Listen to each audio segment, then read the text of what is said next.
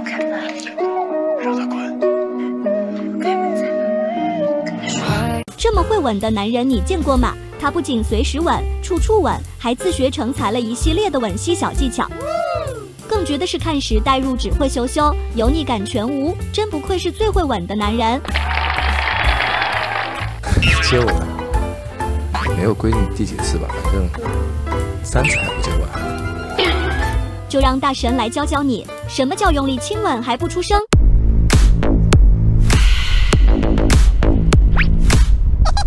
哈哈，看完真是老脸一红，只想说不愧是大神，有点东西呀。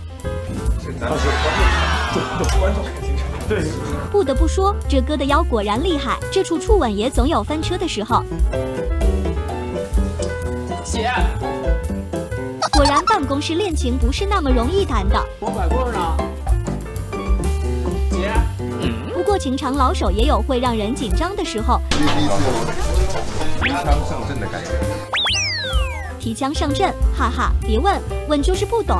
有时候最会吻的男人也会有翻车。对，我在找那个节奏找不到。没听错吧？这还是你吗，张彬彬？来看看是真找不到节奏吗？